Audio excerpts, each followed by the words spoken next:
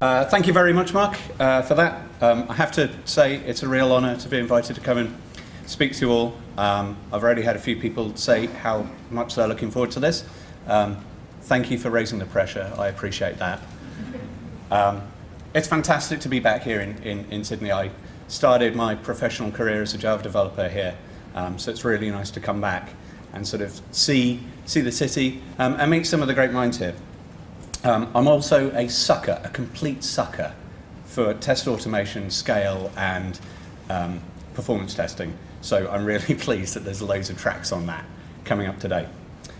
If you are on Twitter, I am SHS96C. It's an unusual username, never mind. If you're on email, I'm shs@google. I will now try and make this work.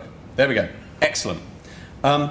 So who am I? Well, I've already told you I'm SHS96C. But what do I do? Why am I here? Well, other than the existential nature of the question, I'm actually a software engineer in test at Google. I work in a group called Engineering Productivity, and the aim of what we do is to enable people to write software more effectively, more consistently, and more maintainably. Like, engineers given half a chance will treat software development as a sprint. They will go flat out, they will exhaust themselves, they will cut corners, they will hit their release date, and then they hit the next release, and they'll do the same again, and the next release, and they'll do the same again. And after about a year of that, you've got a demoralized team and a code base that looks horrific. Have we all seen that sort of thing before? Maybe it's just European programmers that are doing that. Well done, you've got them all under control here. I'm very proud of you. So yes, that's who I am. Software engineers in test, here to help. I'm also the lead of the Selenium project. So Selenium is a well-known browser automation framework. We automate browsers to allow people to write automated tests. We tried to come up with a snappier way of describing it, but we failed miserably. I've been leading that since we merged the WebDriver project into it. So if you've been using Selenium, you may have seen Selenium 2 come out. I was the project lead for that, and I was the creator of the WebDriver APIs. So I work at Google on browser automation. So that includes Selenium, WebDriver, some of our grid offerings that we use internally, and things like that. Today, I'm going to be talking to you about our grid and how we actually have scaled our tests from where we were to where we are now. I may even mention numbers, which we don't normally do. We're normally a bit cagey. We like to say things like, we've got more than one server in Google, and we run more than 3 tests a day, without necessarily being very clear about what those numbers actually are. So yes.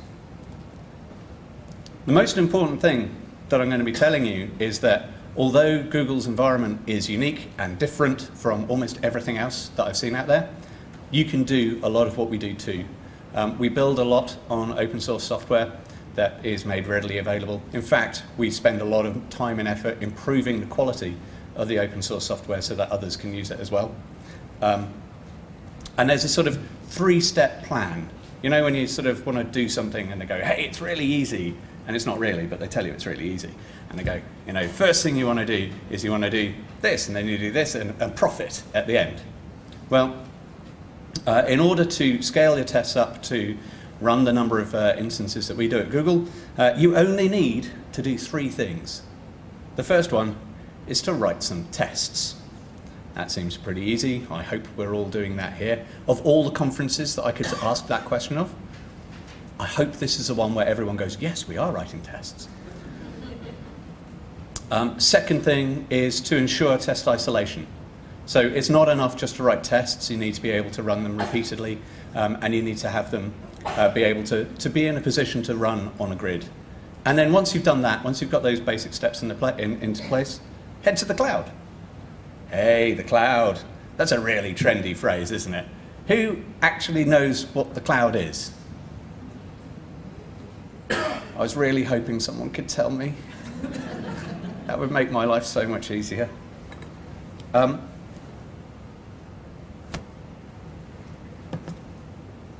Good. So no one knows what the cloud is. I am able to define it for us, which I'm now going to do a really sloppy job of.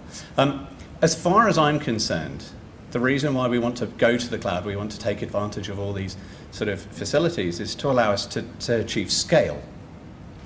You know, if you wanted to not scale, you could just run things on your local machine and everything would be fine. But scale is what we can reach if we go to the cloud. And why the heck do we care about scale?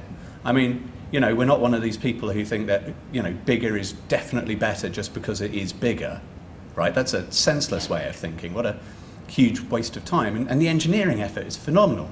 So why do we care about it being bigger and scaling better? I come from the Agile community. That's the sort of style of programming that I was brought up with, particularly XP. And the Agile community talk about tight feedback loops. You know, you want the moment from when that line of code is written to when you know that the application works to be as short as humanly possible. So you want to be able to tighten those feedback loops, particularly with end-to-end testing, with web testing. Those feedback loops can be pretty generous, I think, is a diplomatic way of saying it. You know, you frequently see test runs taking hours. That isn't conducive to being able to identify that the change you've written has just introduced a bug. So by heading to the cloud, hopefully, we'll be able to go faster, tighten the feedback loops, and provide people with the information they need in order to deliver quality software as quickly as possible. Because our job as testers isn't to find bugs. Our job as testers is to enable people to release a solid piece of work, something that will delight customers and allow people to get on with the tasks that they're using your applications for.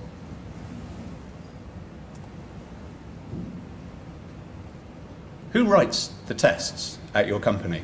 Can I just do a quick straw poll and see what people do? Do the QA people, do the testers write the tests at your company? Okay, most people. Do the business analysts write tests at your company? Far smaller range of hands. What about software engineers? Do your software developers? And do they write the end-to-end tests? Or do they just write unit tests? So end-to-end tests? Okay, that's unfortunate. Here's the thing, at Google, there are about 7 software engineers to 1 software engineering test or test engineer. So we're outnumbered, hopelessly. And I don't think that ratio is uncommon in the industry. Like, I think, you know, people have very large software development teams, and I think the QA team, the test team, is relatively small. Now, a developer can churn out 500 lines of code a day. Let's just call that as a random number. If you've got 7 times that compared to 1 tester, 1 person doing all the testing, the testing is going to fall hopelessly, hopelessly behind. And worse, the point of the tester isn't to test the code, it's there to help people release a solid product.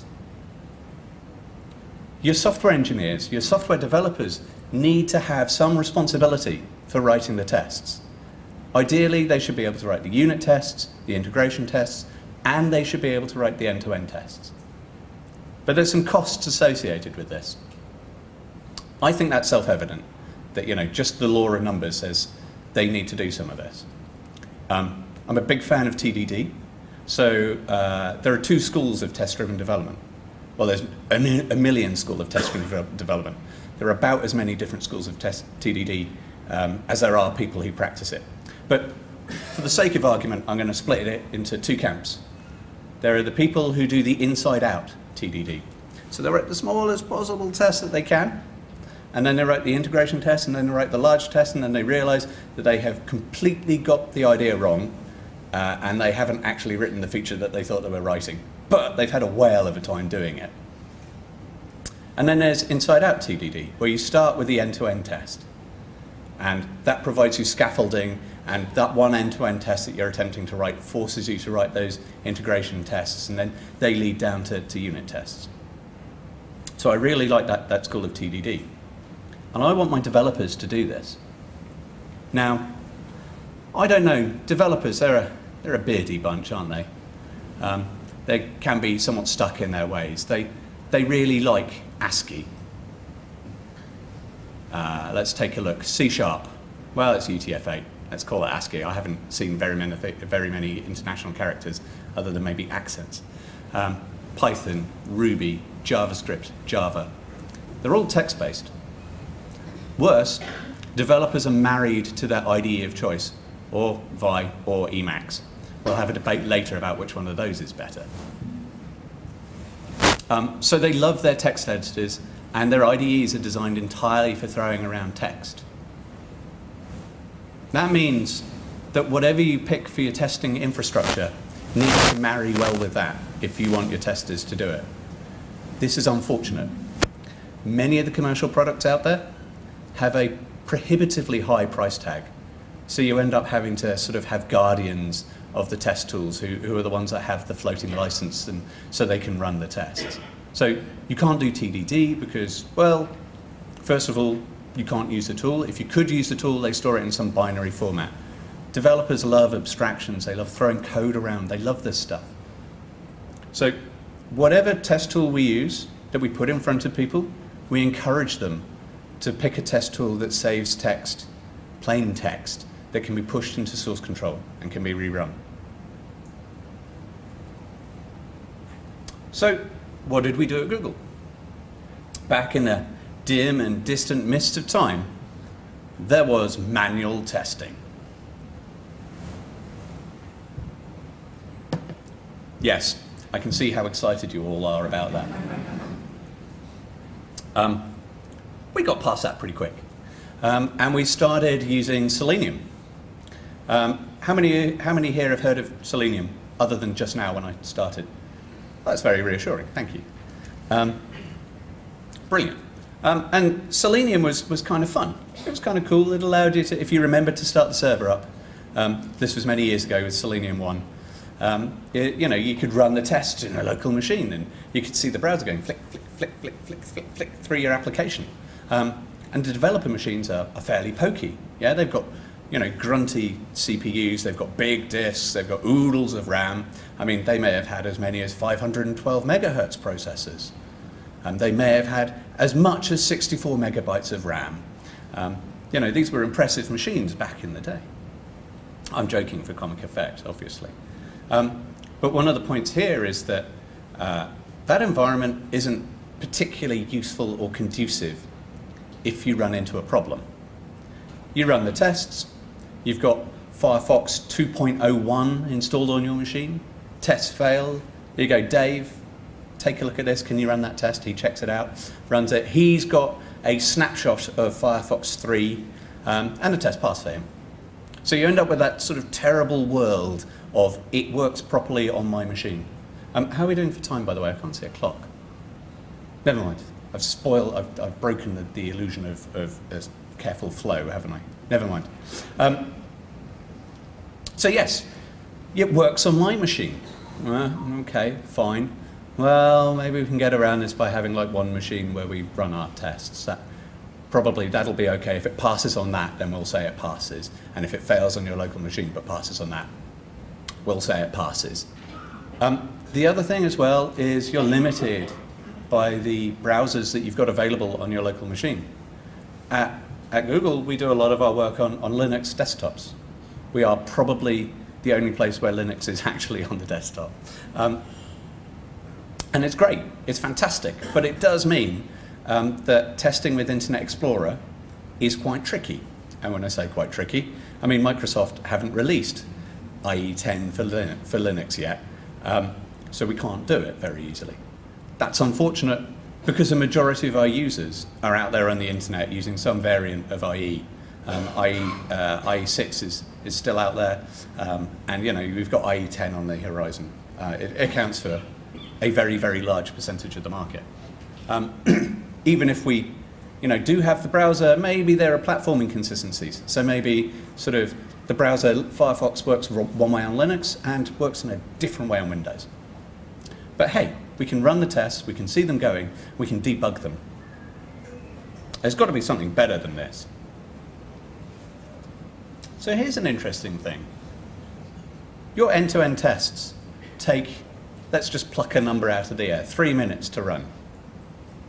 And that's fine when you've got one test. And that's fine when you've got 2 tests. It starts to get tedious at 3. By the time you hit 150, you might as well just start running the test and go home, because that's the rest of your working day sorted out for you. If you run them in serial. But what you could do is you could run them in parallel. If you ran all your tests at the same time, then the test run would take only as long as the longest test would take to pass, or fail. Actually, no, my developers fail. So you want to be able to run your tests in parallel. Now, we've said already that the original Selenium solution was running on people's individual desktops. And although those are comparatively powerful machines, they can't run 150 tests in parallel. I mean, have you even tried, we've got modern laptops now. Who here uses like Firefox or Chrome OIE with tabs? Like, by the time you've got about 50 tabs open, if you ever get that far, your machine is sort of sitting there refusing to talk to you and sulking like a teenager. It's just not good. So we need some mechanism to be able to spread out these tests. Now, the techniques that we use for allowing us to run the tests in parallel are things like test isolation. Test isolation is really important. You need to be able to take a test and run it in any order, because guess what? It might be running in any order. You're going to be sharding this over a series of different machines. So when a test suite runs in your local machine, maybe you accidentally break test isolation by modifying some data. And so when the tests are run in order, they pass. And when you run one, it fails. I'm seeing nods from the audience. I think we've all seen this in our own test suites. Even when someone introduces a new test, then that accidentally changes the ordering.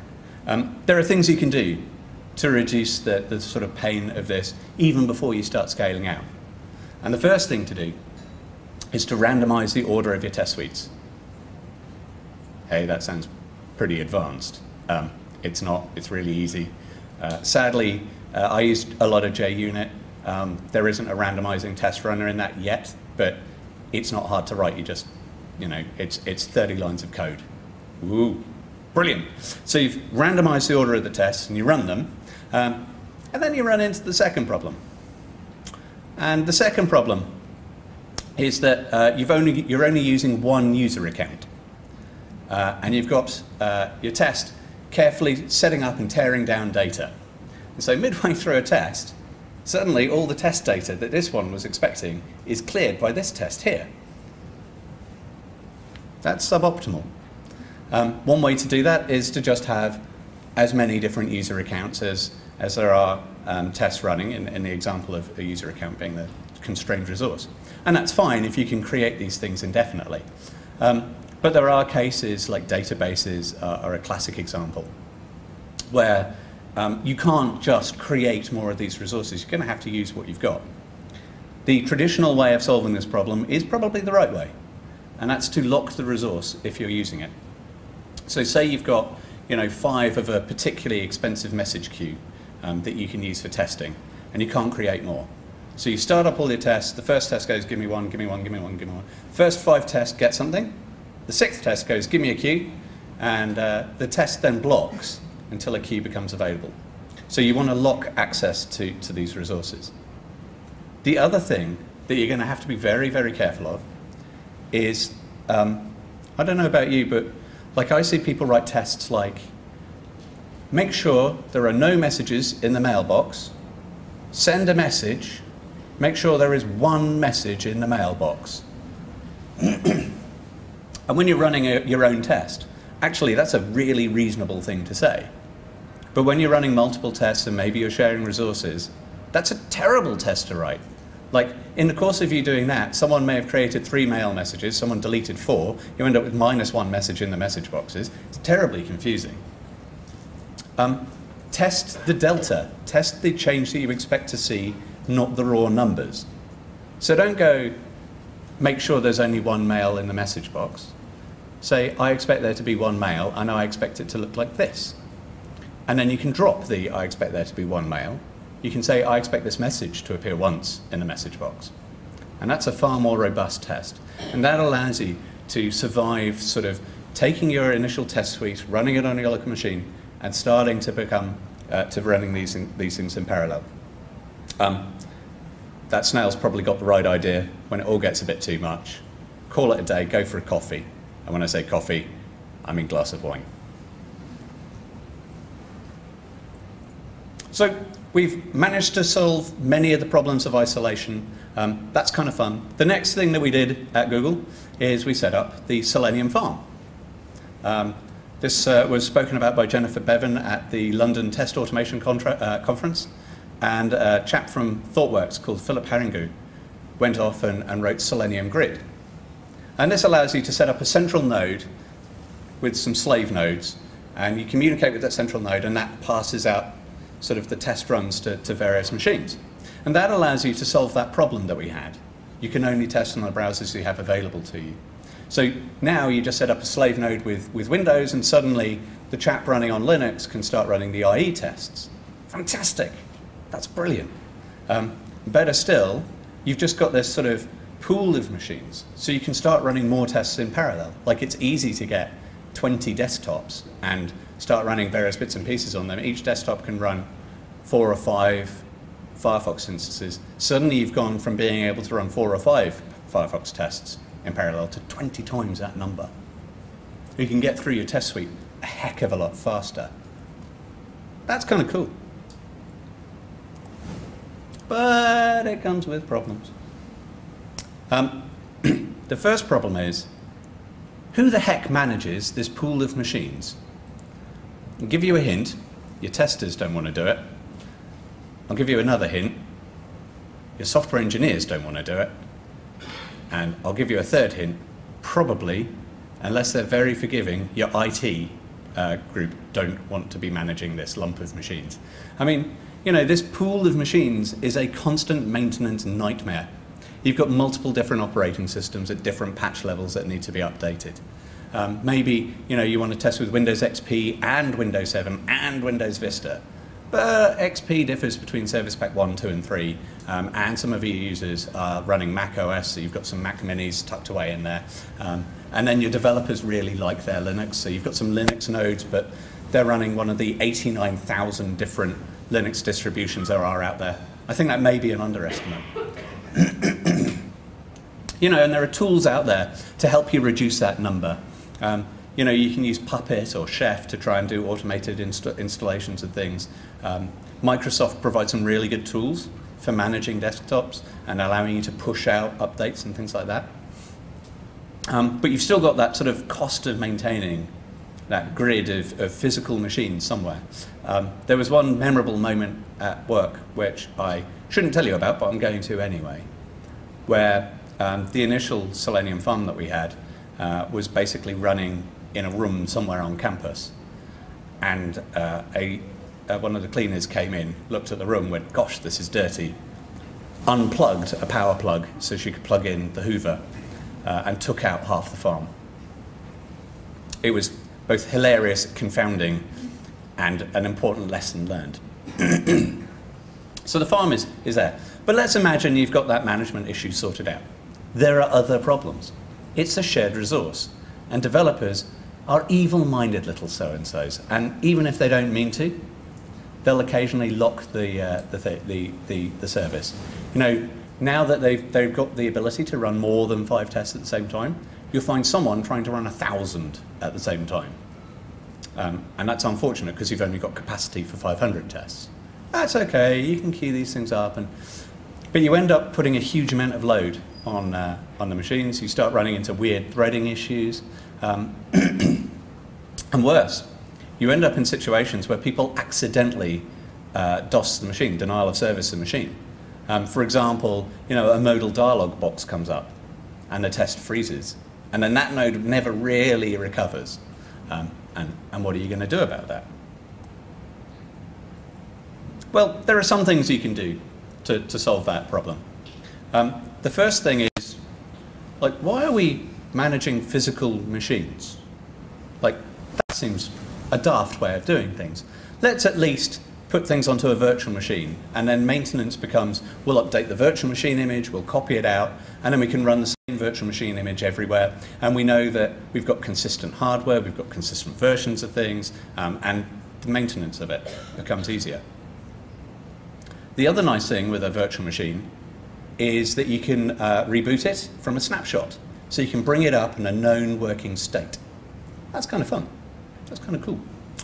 And then the other thing as well is that it becomes really cheap to throw these virtual machines away and reuse them. Now, how often do you do this? Like for a while at Google, we were going, well, on average, we can get about 20 test runs, like I'm just making this number up, but we can get 20 test runs out of the machine before the chances of it locking up are pretty high. So after every 20 test runs, we'll just reboot the virtual machine. You can also make better utilization of hardware that way, by the way. Sort of nowadays, modern computers, even this laptop has got like multiple cores in it. You know, the machines that you fit into the racks now are hugely, hugely powerful. And if you're using them to run 5 browsers, you're not really using them very hard. The one lesson I would give from my development experience is that each virtual machine needs its own spindle. So 1 disk per VM is a really nice way of keeping the speed up. And you need masses and masses of memory, and licenses may start to become a problem. But what happens if you start taking this and sort of dialing up to 11? Google has a massive build grid that we use to build our software. You know, why do we have a separately managed environment when we could just run on the build grid that we've got available to us? Okay, and we've got virtual machines now, so what we need is a mechanism for starting up virtual machines on a random box. That's kind of fun. And why do we wait for 20 tests? Why not just start up a new virtual machine every time someone says, I need a new browser? You're guaranteed to be in a known state if you do that. And people go, but that's, you know, really slow. It takes about 30 seconds to boot a virtual machine from a snapshot. It takes about that amount of time to cold start an instance of some of the older browsers. Modern browsers will start up in a fraction of that, but 30 seconds isn't much of an overhead. It's kind of, that's a reasonable price to pay, and you get consistency. So what we do is we run virtual machines on our build grid that are started on demand, and they're available whenever we need them. 10 minutes, brilliant, thank you. I've got light shining in my eye, but now I know how much time I've got. This is brilliant.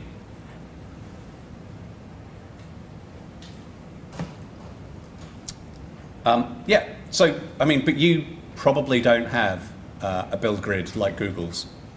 And you probably don't have engineers dedicated to improving the state of browser automation at your company.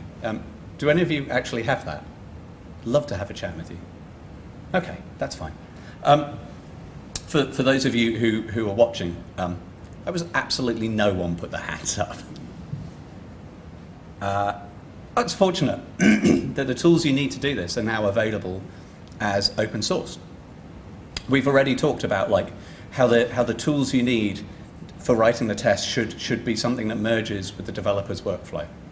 So Selenium WebDriver, I'm going to talk about Selenium because I'm a sucker for it and I work on the project, so I'm allowed to. Selenium WebDriver provides a series of APIs in most of the major languages to enable you to articulate tests in a programming language. If you're a Ruby fan, there's another framework called Water that's available. You know, JavaScript has its own testing frameworks and stuff like that as well. There's loads of these things. But you can enable your developers to write using something like Selenium WebDriver. Your next question is, well, how do I actually start running these grids that sound so tempting and interesting? I'd probably start with what we did at Google and have a farm. Like finding space for 20 machines is probably easier than solving the problem of how do I have a build grid of nearly infinite size that I can run these things on. But 20 machines you could probably find space for, right? And when you do that, take a look at Selenium Grid. Selenium Grid version 2 supports the new WebDriver APIs. It's pretty slick, and it was donated. It was primarily developed by an engineer at eBay called Francois Reynard. We appear to have French people write grid implementations on the Selenium project. Philippe Heringot was also French, who wrote the original one. Now, out of the box, Selenium Grid can be run in the farm configuration, You bring up a node on the individual instances, and that's kind of fun. But it's got provision in it. We haven't supplied the software because there are so many different ways of doing it, but it's got provision in it for starting up a VM on demand as well, and shutting down that VM. So the hooks are there for you to do some really interesting things with just a little bit of engineering effort. And virtual machines nowadays used to be an exotic thing. Does anyone remember when VMware came out for the first time? Yeah, I remember that. And it was so exciting to be able to run a virtual machine at something crashingly slow on your local machine, and it was fantastic. Nowadays, virtualization layers are being built into operating systems. Windows has hypervisors. They're the KVM, the kernel virtual module extensions, available for Linux, and that allows you to use products like QEMU, I think is one of them, Box is another, VMware itself. On the Mac, if you've got Mac hardware, OS X Lion that's available explicitly allows you to virtualize Lion on Lion. So you can now run virtual instances of OS X on Apple-branded hardware with Apple software. And you've got Fusion there, and you've got some of the other tools. Parallels is the other major virtual machine framework. So you've got all the pieces now. There's a tool called Vagrant, which will provision VMs, Linux VMs on demand, and allow you to use Chef or Puppet to configure them. I mean, that's really cool. So you've got the ability to set up these virtual machines pretty easily. And we're living sort of in the second decade of the 21st century. Disk space is cheap. I remember when someone went, "There's a lot of data that we need to convert." And my colleague said to them, how much is a lot? And he went, "It's a lot." I went, "How much is a lot?" And that chap went, 30 gigabytes. My friend looked at him and went, "What? One iPod?" Disk space is cheap now. And these virtual machine images, although they're 2 or 3 gigs, are only 2 or 3 gigs. Like, we're living in the future. We might as well enjoy it. But you may not have a grid of infinite size, or you may not have the ability to set up these 20 machines. Like, what else can you do? Well, fortunately, Amazon, with their Elastic Compute Cloud, have set up the ability to allow you to sort of spin up virtual machines in their cloud. So you could use that. But the Amazon instances take, minutes to start up. And, if your promise is that you're going to crash the times taken for your automated tests, if you're going to reduce them dramatically, a 5-minute addition to each test run isn't really acceptable. But there are commercial providers out there who will be able to offer you a virtual machine on the go. Source Labs is one of them. I mean, you introduce some additional latency because what used to run in your local machine, then used to run on your LAN, now has 2 internets in the way. But they're working on resolving that issue. And again, you get the machines for free, someone else is doing all the maintenance work. You get a pretty cruisy existence out of it. If you can head to the cloud and get someone else to manage that stuff for you, you can achieve that scale that we've been looking for. So to recap, first thing to do, write some tests. I like to use Selenium WebDriver, but I would say that. Second thing to do, ensure test isolation. Like, now you've got the tests written, you need to be able to start running them in parallel before you can start taking advantage of the capabilities and the interesting things you can do on the build grids. So randomized test ordering, that will identify some issues. Lock shared resources, e.g. things like accounts or stuff like that. And rather than testing for an explicit number, test the change that you expect to see in the system while you're writing the tests. Like, that's the really hard thing to get through people's minds, because they run it on their local machine and they go, well, there's only one. You go, yes, but on your machine there's one. But when you run it with everyone else's tests, there are 50. And then you're in a position to head to the cloud. So you've now got yourself sorted out. You can start running Selenium Grid on your local network, and that allows you to have this sort of centrally managed resource. That's really good if you're worried about privacy, by the way. If you don't want anyone seeing your super secret banking app, then that works. Consider using virtual machines. That allows you to make better utilization of the hardware that you've got available to you. And when the local grid isn't enough, when that management of it becomes too much, then feel free to head out to the commercial cloud providers. EC2, Amazon, Source Labs are there, BrowserMob, they'll also be able to help you. There are all these different companies. And then hook it into continuous integration. Like, the reason why we started on this journey was to provide really fast feedback to our developers. We've got automated tests, we've got the ability to run them in a reasonable amount of time. We might as well run them continuously and do continuous integration, provide that feedback, tighten those feedback loops, and really deliver good, high quality, solid software that will delight our customers. Thank you very much, guys.